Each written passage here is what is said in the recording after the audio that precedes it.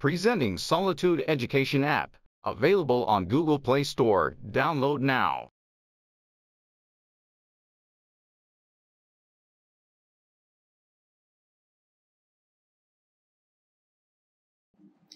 Hello friends, welcome to the Solitude Education. Now, previous lecture की बच्चे अगर मैं बात करता हूं तो प्रीवियस लेक्चर में हमने अपना मॉड्यूल नंबर 7 कंप्लीट कर लिया था, column. Now next module is a module number 8. अगर मैं अगले मॉड्यूल की बच्चे बात करता हूं तो जो नेक्स्ट मॉड्यूल हमारा होने वाला है, नेक्स्ट मॉड्यूल है हमारा, that is the module number 8. और मॉड्यूल नंबर 8 में बच्चे मैंने ऑलरेडी आपको मेंशन किया हुआ था कि मॉड्यूल नंबर 8 के अंदर हमें क्या पढ़ना है. We have to study about the torsion. क्या पढ़ना है बच्चे हमें इसको? We have to study about the torsion. Module number 8 के अंदर टॉर्शन की स्टडी करने वाले हैं. क्लियर है सभी को? चलो, ज्यादा कुछ है नहीं बताने को. Simple torsion equation, power transmitted by shaft, वो सिंपल फॉर्मूलाज आपको पता है. ठीक है, तो यहाँ पे हमें कोई ज्यादा एफर्ट लगाने की जरूरत नहीं है. एसएससी ने भी एक बार क्वेश्चन पूछा है. Now this question number is this much. अगर मैं इस क्वेश्चन की बात करता हूं तो बच्चे केवल एक बार ही उसने ये क्वेश्चन पुट अप किया. क्वेश्चन को पढ़ो, क्या है क्वेश्चन ध्यान से. क्वेश्चन जो है आपका, now question is coming in SSC 2016. 15 number की प्रॉब्लम है ये. केवल एक ही सवाल इससे बना है. ठीक है, तो ये हमारा लास्ट टॉपिक है. ठीक है, ज्यादा कुछ पढ़ना नहीं है टॉर्शन के अंदर. टॉर्शन कॉलम में मैंने बता दिया था भाई, टॉर्शन कॉलम में ना वो simple direct formula based question पूछता है, तो ज्यादा टेंशन लेनी नहीं है उसके लिए. ठीक है, क्वेश्चन पढ़ो, क्वेश्चन देख के समझ में आएगा क्वेश्चन क्या था. और वैसे भी ये question, same question engineering service में आ चुका है. काफी अच्छा क्वेश्चन है. May be it is coming in 2014 in engineering service examination also. ठीक है, पढ़ो क्वेश्चन. ए सॉलिड शाफ्ट ट्रांसमिट 250 किलोवाट. देखो, पहले डाटा लिख लेते हैं बच्चे, क्या क्या मेरे को डाटा गिवन है, उसके बाद मैं 1 बाय 1 चीजें यहाँ पे डिस्कस करूंगा. ठीक है, नाउ गिवन इंफॉर्मेशन. गिवन क्या है? ए सॉलिड शाफ्ट ट्रांसमिट 250 किलोवाट. कितनी पावर ट्रांसमिट करती है? Now the power is of 250 kilowatt. कितना ट्रांसमिट करती है बच्चे? 250 किलोवाट एट 100 RPM. यानी कि नंबर ऑफ RPM कितना है? That is 100 RPM. क्लियर है? कैपिटल N की value. If the shear stress is not to exceed 75, यानी कि शेयरिंग स्ट्रेस की जो वैल्यू दे रखी है वो कितनी है? दैट इज ऑफ 75 न्यूटन पर mm square. If the shearing stress is not to exceed 75 Newton per mm square, what should be the diameter? ये डायल नहीं है. What should be the diameter of the shaft? उससे पूछता है कि भाई shaft का डायमीटर कितना होगा. What should be the diameter of the shaft? पहली इंफॉर्मेशन तो ये है. और ये इंफॉर्मेशन बच्चे किसके लिए है? Now this information is for solid shaft. ये किसके लिए बच्चे? Now this is for the solid shaft. ये मेरी solid shaft के लिए इंफॉर्मेशन मेंशन की हुई है आपको. ठीक है, Now this is for the solid shaft. Clear है? नेक्स्ट आगे पढ़ो क्वेश्चन को ध्यान से. नेक्स्ट आगे क्वेश्चन क्या बोलता है? क्वेश्चन में पढ़ो ध्यान से. If this shaft is to be replace by, अगर इस सॉलिड शाफ्ट को मैं रिप्लेस कर दूं bye A hollow shaft whose internal diameter shall be 0.6 time. अब मैं एक किसकी बात कर रहा हूं? We are talking about the hollow shaft. ठीक है बच्चे, मैं एक होलो शाफ्ट की बात करूंगा यहाँ पे. एक क्वेश्चन में आगे ये बोलता है कि अगर इस सॉलिड शाफ्ट को मैं होलो शाफ्ट से रिप्लेस कर दूं, whose internal diameter is 0.6 time the outer diameter. जिसका जो इंटरनल डायमीटर है DI वो 0.6 टाइम है उसके आल्टर डायमीटर के, यानी कि कैपिटल D नॉट के. D not is the alter diameter, DI is the internal diameter. ठीक है, determine the size and percentage saving in wait. बोलता है साइज फाइंड आउट करो. साइज का मतलब क्या है भाई? उसको आपको इंटरनल डायमीटर बताना है, उसका एक्सटर्नल डायमीटर आपको बताना है. नाउ आगे क्या बोलता है? And in percentage saving in wait. Wait में कितना परसेंटेज सेविंग है? Now percentage saving in wait. Now percentage saving in wait. Wait में कितना परसेंटेज सेविंग की है वो भी आपको बताना है. ठीक है, now percentage saving in the wait. आपको बच्चे ये भी बताना है कि वेट में कितना परसेंटेज सेविंग है, वो सब भी आपको यहाँ पे बताना है. ठीक है, उसके बाद एक और देखो इसमें क्या पूछा है. And maximum sharing stress being maximum sharing stress being the same. इसका मतलब ये बोल रहा है कि यहाँ पे जो मैक्सिमम शेयरिंग स्ट्रेस थी, यानी कि मैक्सिमम शेयरिंग स्ट्रेस इस कंडीशन में कितनी थी 75, तो इधर भी मैक्सिमम शेयरिंग स्ट्रेस 75 ही रहेगी। इधर भी मैक्सिमम शेयरिंग स्ट्रेस बच्चे कितनी है नाउ ऑफ 75 न्यूटन पर mm स्क्वायर। क्लियर है, इधर भी मेरी शेयरिंग स्ट्रेस कितनी रहने वाली है मैक्सिमम 75 न्यूटन पर mm स्क्वायर ही रहने वाली है। क्लियर है, चलो बड़ा आसान सा सवाल है ये, बड़ा आसान सा क्वेश्चन बच्चे मेरे। नाउ अब इधर देखो, ये मैं बता दूं तो ये मेरे now this will be the solid and मैं इसको होलो शाफ्ट बना देता हूं। Now the hollow shaft will be of like this. ठीक है, ये मेरी होलो शाफ्ट हो गई। क्लियर है, तो इस ये जो होलो शाफ्ट है इसका जो इंटरनल डायमीटर है, now this will be the diameter. Now internal diameter is of 0.6 time of alter diameter. वो कितना है 0.6 टाइम है ऑल्टर डायमीटर का। अगर मैं ऑल्टर डायमीटर की बात करता हूं तो now this will be the alter diameter. ये बच्चे में इसका ऑल्टर डायमीटर होगा। Now this will be the alter diameter और उसकी वैल्यू कितनी है that is of capital D not. कितनी है capital D not. 1 bye 1 solve करते हैं। सबसे पहला टास्क है बच्चे कैपिटल डी निकालना है। ठीक है, चलो अब इसको सुनो। अब इधर देखो बच्चे, सब कुछ पहले सॉलिड शाफ्ट का निकालेंगे। आपको एक बात पता है, क्या बात पता है? आपने टॉर्शन इक्वेशन पढ़ी है और टॉर्शन के लिए एक इक्वेशन आपने क्या पढ़ रखी है कि भाई T by J is equal to to by are. T by जे या टो मैक्सिमम अगर मैं ले रहा हूं तो रेडियस लेते हैं maximum. Now T by J equal to to maximum by are. ये पढ़ा है, टो मैक्सिमम मेरे पास है, डायमीटर निकालना है तो डी बाई टू हो जाएगा आर की जगह। टॉर्क मेरे पास है नहीं, जे is the polar moment of inertia, D के टर्म्स में ही उसको कैलकुलेट, यानी कि मेरे को टी चाहिए। टी कैसे आएगा?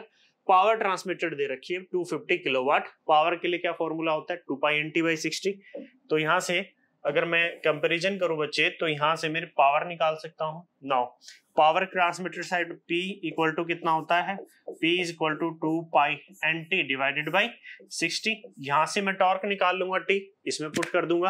पावर दी है, पावर की वैल्यू कितनी दे रखी है? Now power is how much? अब ऊपर देखो यहाँ पे पावर कितनी दी है 250 किलोवाट। नाउ पावर दे रखी है बच्चे, पावर कितना ट्रांसमिटेड हो रहा है 250 kilowatt is equal to 2 pi n। n is the number of RPM. कितने आरपीएम है बच्चे 100 RPM. Now is the capital N की जो वैल्यू है दैट इज 100 मल्टीप्लाई में T डिवाइडेड बाय कितनी होगी value, now it is of 60। जब पावर किलोवाट में होती है तो टॉर्क भी मेरा किलोन्यूटन मीटर में होता है। ये मैं ऑलरेडी आपको पता होगा, और वैसे जो मेरे लेक्चर्स हैं सोम के वहां पे मैंने अच्छे से बताया हुआ है।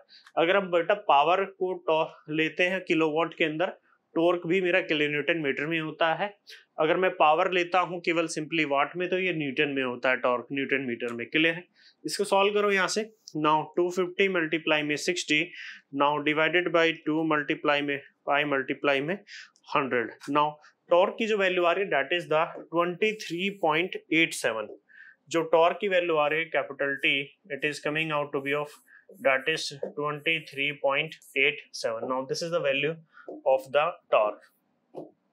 ये किसकी वैल्यू आ गई बच्चे? Now this is the value of torque, इतने किलोन्यूटन मीटर। ठीक है, now torque is that is of इतने किलोन्यूटन मीटर। ये मेरा टॉर्क आ गया। ठीक है, इस टॉर्क को मेरे को कहां पे पुट करना है? We have to put this torque here. चलो पुट करते हैं। नाउ टॉर्क टॉर्शन इक्वेशन क्या थी बच्चे मेरी, मैं दोबारा से फिर बता देता हूं। Now T by J is equal to toe maximum divided by कितना हुआ R। यही होगा, अरे यही होगा ना। नाउ अब इधर देखो टॉर्क कितना है, नाउ 23.87 किलोन्यूटन मीटर में है, तो मैंने 10 की पावर 6 से मल्टीप्लाई कर दिया। क्यों? अब मैंने टॉर्क ले लिया बच्चे न्यूटन mm में। क्यों? क्योंकि डायमीटर तो मेरा mm में आएगा, divided by J is the polar moment of inertia. Polar moment of inertia कितना होता है सर्कुलर शाफ्ट का? पाई बाई 32 डी की power 4, pi by 32 into D की पावर 4, यही होता है ना। नाउ इसको न्यूटन एमएम को मैं काट देता हूँ। Is equal to maximum sharing stress, toe maximum कितना दिया बच्चे? इधर देखो क्वेश्चन में टॉ maximum is given as how much, that is 75। Toe maximum की वैल्यू दे रखी है उसने ऑफ 75 डिवाइडेड बाई आर की जगह मैं लिख देता हूँ that is of d by 2। ये लिख दिया मैंने वैल्यू। नाउ ये एक डी से ये पावर कैंसिल हुआ, कितना पावर बचा 3, ये मेरा कैंसिल हुआ, नाउ इट इज ऑफ 16। इसको सॉल्व करते हैं, सॉल्व किया बच्चे, ये सॉल्व करो इसको, now you can further solve this. अब इसको अगर मैं सॉल्व कर दूं तो ये 23.87 मल्टीप्लाई में 10 की पावर 6, ये जो 16 है ऊपर चला जाएगा, now 16, now divided by pi into D cube, pi into D cube is equal to, ये कितना आ जाएगा, now it is of 75 divided by 1। यहाँ से डी का वैल्यू निकालो, कितना आ रहा है, यहाँ से वैल्यू निकालो, now multiply 16, now divided by pi multiply 75 ने का power that is of 1/3, it is 117.47। जो कैपिटल डी आ रहा बच्चे, यहाँ से कैपिटल डी की वैल्यू आ रही है, now capital D it is 117.47, 117.47। Now this is the value of, now this is the value of diameter, D की जो वैल्यू आ रही है कितनी आ रही है, नाउ 117.47 इतने mm, 117.47 इतने mm आपकी वैल्यू आ रही है। क्लियर है सभी को? अरे क्लियर है। अब डी की वैल्यू आपको पता चल गई, आपने डी पता कर लिया, पहला टास्क तो मेरा मतलब कंप्लीट हो गया। पहला टास्क किसके लिए था बच्चे, now first task is for solid circular shaft, solid shaft के लिए था। दूसरा समझ में आ रहा है आप लोगों को? नाउ इसी के अंदर बच्चे अगर मैं सेकंड टास्क की बात करता हूं,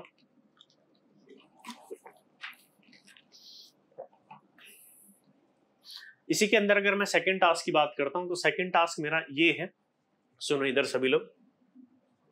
सेकंड टास्क क्या था कि सॉलिड शाफ्ट को बच्चे मैंने किससे रिप्लेस कर दिया, now this solid shaft is replace by, ये सॉलिड शाफ्ट को किससे रिप्लेस कर दिया, मैंने एक होलो शाफ्ट से इसको रिप्लेस कर दिया, जिसका इंटरनल डायमीटर 0.6 टाइम था आउटर डायमीटर का।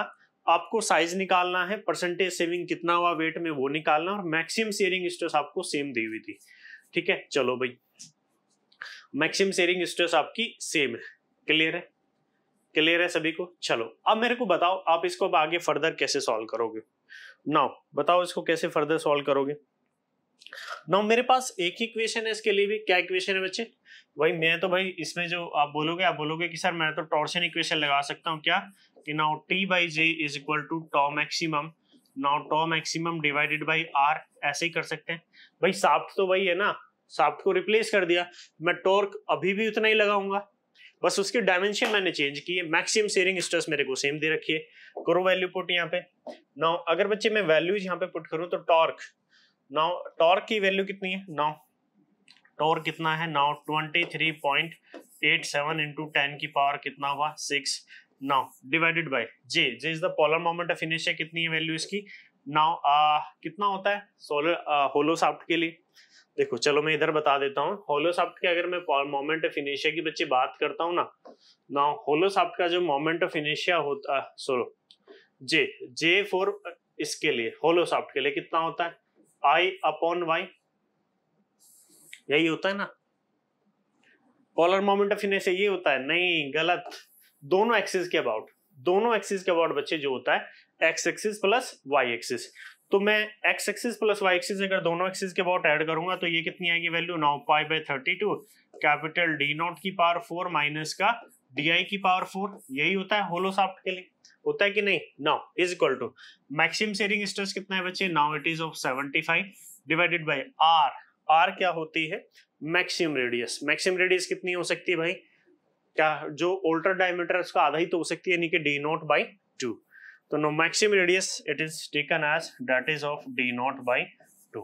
क्लियर है? D not by 2। अगर मैं कैंसिल करूं यहाँ पे, इस 2 से ये कैंसिल हुआ, बस यही कैंसिल होगा, ये 16 ऊपर चला जाएगा, ये 2 भी कैंसिल हो जाएगा मेरा।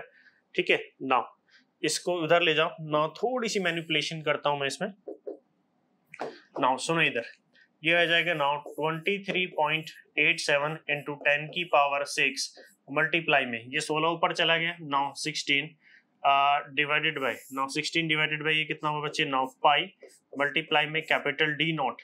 डी नॉट की जगह मैं कैपिटल डी नॉट की power 4 multiply minus D I, मेरे को पता है internal diameter 0.6 time external diameter का, तो मैं लिख सकता हूँ इसको 0.6 की पावर 4 इंटू डी नॉट की पावर 4।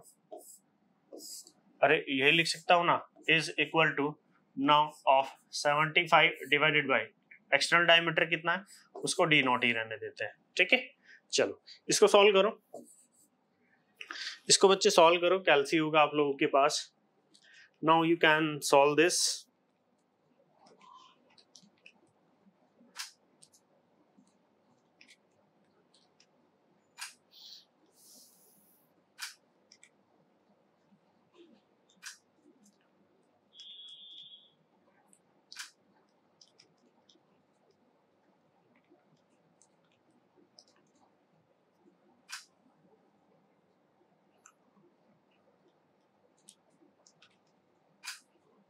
इट इज कैलकुलेशन अगर मैं इसकी कर रहा हूं तो now the value is 123.04।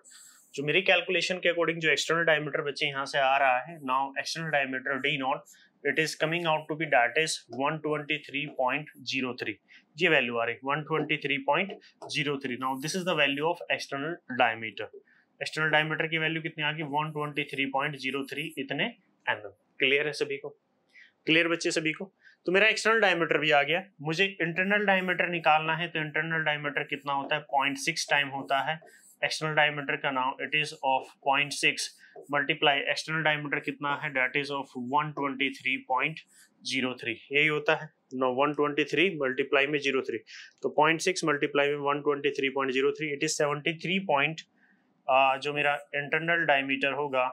Now internal diameter it is coming out to be of 73.818। Now this is the internal diameter. ये क्या आ गया बच्चे मेरा? Now this will be the internal diameter. Clear है? मेरा इंटरनल डायमीटर भी आ गया। तो इसका पहला मेरा टास्क ओवर हो गया। एक इसने पूछा था क्वेश्चन के अंदर, बच्चे सुनो इधर देखो क्वेश्चन क्या पूछ रहा था आपसे। क्वेश्चन सिर्फ इतना ही था। नाउ क्वेश्चन विल बी, क्या था क्वेश्चन? आपको ना डायमेंशन पता करनी थी and you have to calculate the percentage saving in wait. दूसरा task percentage saving in wait. Wait में क्या कितनी सेविंग होगी? वेट में सेविंग का मतलब ये बोलता है कि भाई पहले अगर मेरी सॉलिड शाफ्ट थी तब वेट कितना था, और बाद में जब मेरी होलो शाफ्ट हुई थी तो वेट में कुछ ना कुछ कमी है ना, तो मैंने कितने परसेंट वेट को सेव कर लिया, मतलब कितनी बचत कर ली। तो परसेंटेज सेविंग, ये तो एक एप्टीट्यूड का क्वेश्चन हो गया। नाउ नेक्स्ट इज ना इसी के अंदर बच्चे, नाउ परसेंटेज सेविंग इसी के अंदर that is the percentage saving. तो परसेंटेज सेविंग कैसे निकालोगे? Now percentage saving in wait. Wait में परसेंटेज सेविंग कैसे निकालोगे? इज इक्वल टू पहले सॉलिड शाफ्ट का wait, weight of the solid shaft, भाई पहले तो सॉलिड शाफ्ट का वेट था ना, minus weight of the hollow shaft. यही तो सेविंग है, इन दोनों के बीच का जो डिफरेंस है वही तो सेविंग है। लेकिन परसेंटेज में निकालना है, किसके रेस्पेक्ट में निकालूंगा? सॉलिड शाफ्ट के। Now weight of the solid shaft इसके रेस्पेक्ट में परसेंटेज में निकालना है तो मल्टीप्लाई में 100 इतने परसेंट। समझ में आया? समझ में आया? अब वेट कैसे निकालूं? वेट के लिए मेरे को एक फॉर्मूला पता है, एक वर्ड होता है यूनिट वेट। यूनिट वेट क्या होता है? Wait per unit volume. तो यहाँ से वेट कितना आ गया बच्चे? Unit weight into volume. मैंने दोनों शाफ्ट की लेंथ मान ली 1, तो एरिया इंटू लेंथ, लेंथ कितनी ले रहा हूं मैं? 1 ले रहा हूं, तो वो कितना आ गया? Unit weight into area. यही हो गया ना वेट। वेट किसके बराबर हो गया? Unit weight into area. मैंने लेंथ 1 मीटर मान ली एनालिसिस के लिए। तो जब मैं इसमें वैल्यूज अपनी पुट करूंगा, नाउ जब मैं इसमें वैल्यूज पुट करूंगा, now it is equal to, ये कितना होगा? यूनिट वेट, चूंकि दोनों सॉलिड शाफ्ट ले लो या फिर होलो शाफ्ट ले लो, बनी तो दोनों सेम मटेरियल की है। जब सेम मटेरियल की है तो यूनिट वेट भी सेम होगा, into area of solid shaft. Now area of solid shaft यही होगा ना बच्चे। Now minus unit weight into area of hollow shaft. Now area of hollow shaft divided by, now divided by unit weight into area of solid shaft. Now divided by area of solid shaft. ऐसे ही करूंगा इसको, अरे करूंगा कि नहीं? तो unit weight ये मेरा कैंसिल आउट हो गया। नाउ यूनिट वेट मेरा कैंसिल आउट हो गया। Now it's value it is क्या बचा? Area of solid shaft minus area of hollow shaft minus area of hollow shaft divided by area of solid shaft. Now area of solid shaft हो गया। Clear हुआ? Now area of solid shaft हो गया। Clear है? अरे clear है सभी को? चलो अब इधर देखो, एरिया कैसे निकालेंगे, सुनो इधर वैल्यूज पुट करता हूँ। Now area of solid shaft का एरिया कितना है, सर्कुलर एरिया तो π/4 इंटू डी स्क्वायर होता है। डायमीटर कितना था सॉलिड शाफ्ट का, नाउ डायमीटर की बात कर लेते हैं बच्चे। सॉलिड शाफ्ट का डायमीटर कितना किया था कैलकुलेट, 117.47, ठीक है। तो π/4 इंटू 117.47 इतने का स्क्वायर, यही होगा, minus area of hollow shaft कितना होगा, π/4 ऑफ एक्सटर्नल डायमीटर का स्क्वायर 123.03 इतने का स्क्वायर, माइनस यही होता है ना, माइनस इंटरनल डायमीटर कितना था, एक्सटर्नल डायमीटर कितना था बच्चे, सुनो इधर 123.03, इंटरनल डायमीटर कितना था 73.818, तो माइनस 73.818 इतने का square divided by area of hollow solid shaft divided by कितना, नाउ π/4 इंटू 117.47 इतने का स्क्वायर। क्लियर हुआ, π/4 से π/4 ये कॉमन था, ये कैंसिल हो गया। नाउ क्या बचा यहाँ से आपका, नाउ 117.47 इतने का स्क्वायर माइनस 123.03 इतने का स्क्वायर माइनस 73.818 इतने का स्क्वायर, नाउ डिवाइडेड बाय 117.47 इतने का स्क्वायर। क्लियर है, नाउ 123.03 इतने का स्क्वायर माइनस 73.818 इतने का स्क्वायर। इसको सॉल्व करो,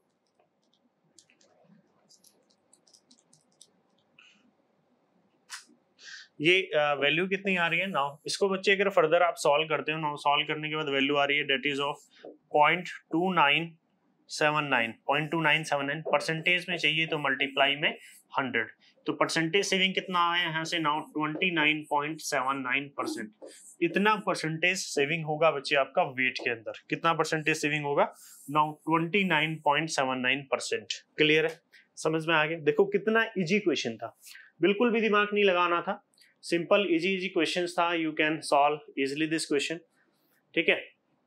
सुनो इधर ऊपर देखो बच्चे लोग, सभी लोग देखो कितना इजी क्वेश्चन था, कोई भी नहीं था अगर मतलब कुछ ऐसा कॉन्सेप्चुअल चीजें इसमें इन्वॉल्व नहीं थी कि आपको बहुत ज्यादा हैवी कॉन्सेप्ट लगाना पड़े, ठीक है। तो अगर बच्चे मैं बात करता हूं मतलब कि क्वेश्चंस की, तो मेंस के अंदर ना आपको केवल थोड़ा सा ज्यादा एफर्ट लगा लेना अपना एसएफडी बीएमडी के अंदर, बाकी सिंपल अगर आपको चीजें थोड़ी बहुत भी चीजें आती हैं तो नो प्रॉब्लम, आप क्वेश्चंस कर लोगे वहां पे, ठीक है। आपको नोट करना है, आप नोट कर सकते हैं इसको। First of all you have to note this portion, पहले सॉलिड शाफ्ट वाला पोर्शन नोट कर लो, ये जितना सॉलिड शाफ्ट वाला था ये portion, and after that you have to note down this, and after that you have to note down this external diameter, ठीक है। उसके बाद हमने बताया था ये वाला पोर्शन, वैसे आप नोट क्या करेंगे, आप खुद से ट्राई करोगे ज्यादा बेटर रहेगा। Now this is for the hollow shaft, this one, after that you have to note down this one, and you have to note down this one, ये थोड़ा सा बड़ा हो गया, जस्ट ए मिनट इसको ठीक कर देता हूँ, ठीक है। And after that you have to note down the percentage saving in wait, wait में कितने परसेंटेज सेविंग, एंड देन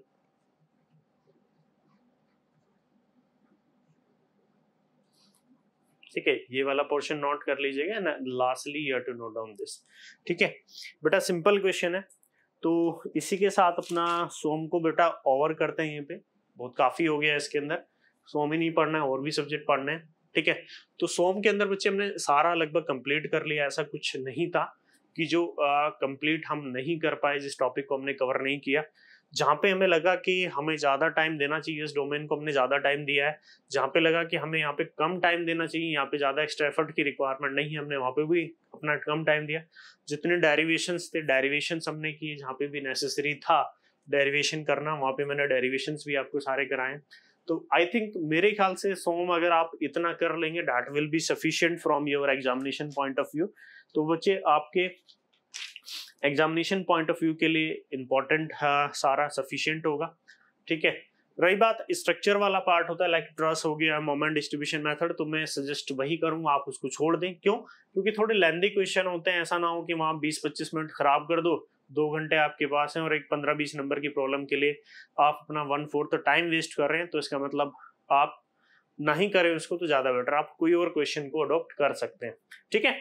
तो इसके बाद अगर बेटा किसी को भी सॉम में कोई क्वेरी है, किसी को सॉम के अंदर कोई क्वेरी है, नाम नहीं पता होगा आधो को, तो नेम है माय नेम, सबको पता है सचिन है now, and my contact number is this one, ठीक है। अगर किसी को कोई भी क्वेरी है you can directly ask me, आप मेरे से डायरेक्टली पूछ सकते हो व्हाट्सएप पे, कॉलिंग पे, जैसे आपका मन है। वैसे वीडियो के डिस्क्रिप्शन में व्हाट्सएप ग्रुप का लिंक मैंने दे दिया होगा, ठीक है, वहां से व्हाट्सएप ग्रुप के आप ज्वाइन कर लेना उसको, ठीक है। व्हाट्सएप ग्रुप को वहां पे आपको मोर अपडेट सारी मिलती रहेंगी। टेलीग्राम ग्रुप का भी लिंक दिया होगा, उसको भी ज्वाइन कर लेना, ठीक है। ओके, इसी के साथ मैं ये भी बोल दूं कि कंप्लीट हो गया आपका सारा नहीं मतलब सॉम यहाँ पे कंप्लीट हो गया। थैंक यू, मिलते हैं नेक्स्ट लेक्चर में। Okay, thank you.